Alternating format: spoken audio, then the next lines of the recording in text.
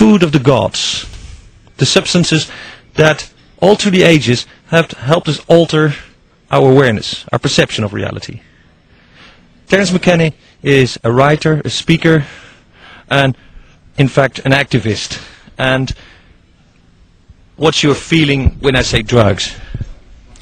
Well, drugs is a word which has polluted the well of language. Part of the reason we have a drug problem is because we don't have an intelligent language to talk about substances, plants, psychedelic states of mind, sedative states of mind, states of amphetamine excitation.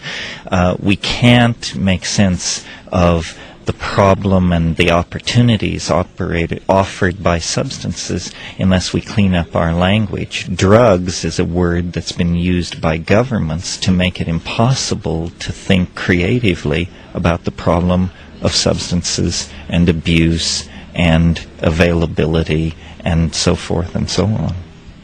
In the minds of the people, the word drugs, which was once used as healing medications, and still drug companies that make, I don't know, Tylenol are considered very legitimate. Well, so it's a kind of a paradox, isn't it? Drugs mean that which cures us and the greatest social problem of the generation. So there, right there, you see the schizophrenia involved in thinking about drugs. Apparently there are good drugs sanctioned by science and medicine, and bad drugs used by brown people in strange rites and growing in unusual plants in distant parts of the world. This kind of thinking, because it's naive, leads, of course, to social problems and bad politics and bad social policy. Your stance has been to at least look for what you call those strange plants and strange substances in strange places. You originally were a botanist, or you still are. Yes, and from the time I was very young, I was fascinated with the idea of extremely dramatic changes in consciousness from which one recovers after a few hours, induced by plants. And I discovered through the writing of Aldous Huxley and other people that this was a worldwide religious and cultural phenomenon that my own Catholic middle-class upbringing had completely overlooked and denied, and I've been fascinated with it ever since. You know, it's a bit like sexuality. It's something which the Calvinist intellect would just prefer didn't exist, but in fact the phenomenon of being human beings in animal bodies with a relationship to nature makes it important for us to address these altered states of consciousness and the plants, the substances, and the cultural institutions that come into being around these things. Your thesis in many books has been that these substances have had a far greater influence on culture, and still have and will have, than most people would like to accept or like to see.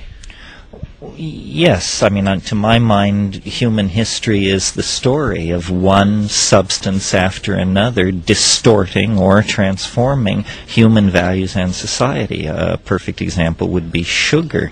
Most people don't even think of sugar as a drug, and yet we may think cocaine distorted moral and political values in Latin America, but sugar brought back slavery.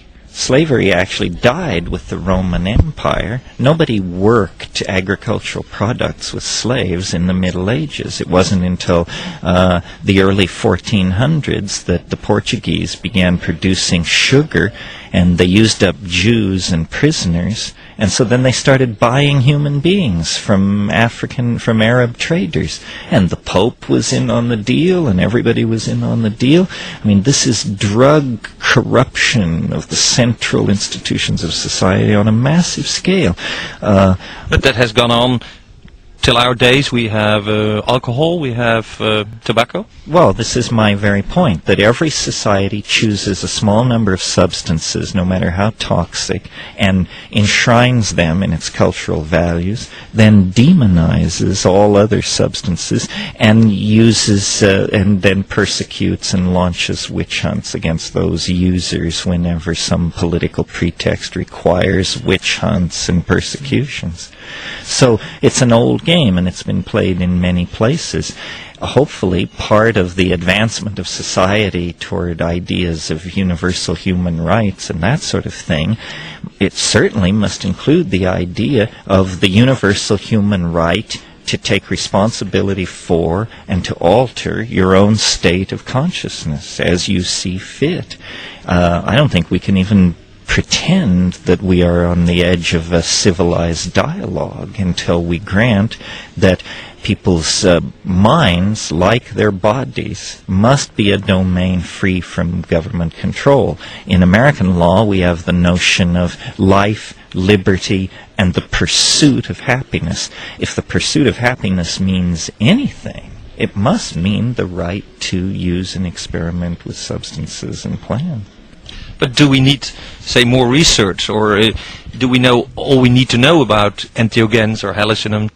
No, we need endless amounts of research. The fact that these things have been illegal in most countries for 50 years means there is a huge lag in understanding the impact of these things on human beings. How many people have taken MDMA, and yet MDMA has not been thoroughly studied by science? How many people have smoked DMT? Same thing.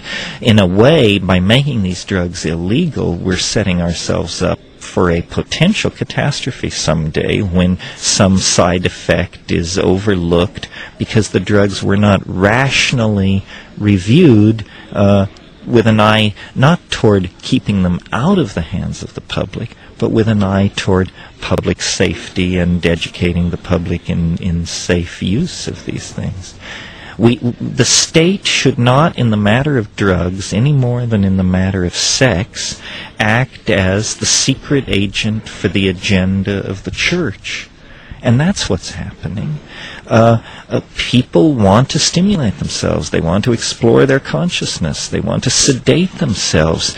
Who are we to stand in their way with a moral ideology and the long, heavy arm of the law to interfere with that? It distorts civilized values. But that's the bottom line. Drug repression distorts civilized values and political discourse. Many people emphasize the bad effects of using, I don't know, LSD, DMT. Do you think there are positive effects in general, and are there positive effects that are yet to be discovered? Well, yes. I mean, anyone who has actually been around people using psychedelics know they have tremendous therapeutic potential, tremendous potential to launch people into confrontations with aspects of their personality or their history that they are in denial of. The people who hold that these psychedelic substances have no application have very little actual personal experience with them. It's the old story of my mind is made up, don't confuse me with facts. Would psychology be further ahead? Would you have learned more about the way the human mind works on itself in an interaction with others if the research, say, on the use of LSD or ibogaine or many of these substances would have proceeded in an orderly and what you could call scientific way? Yes, I think it's a great tragedy of 20th century science that the original excitement about exploring consciousness and mental illness generated by the discovery of LSD gave way to establishment paranoia and repression of drug-using populations. The excitement in psychology when LSD was first introduced was like the excitement in the physics community when the atom was smashed, and everybody thought, well, now we'll understand mental illness, schizophrenia, the memory, so forth and so on. And instead, the government lost its nerve because it saw that these substances have a potential for deprogramming people to institutional values. And that was so terrifying that all the promise for mental illness and creativity studies and so forth and so on was sacrificed to institutional paranoia about the fact that drugs might actually cause people to wake up to some of the abuses and scams that were being run by late modernism and capitalism. Clear. Thank you, Terence. Thank you.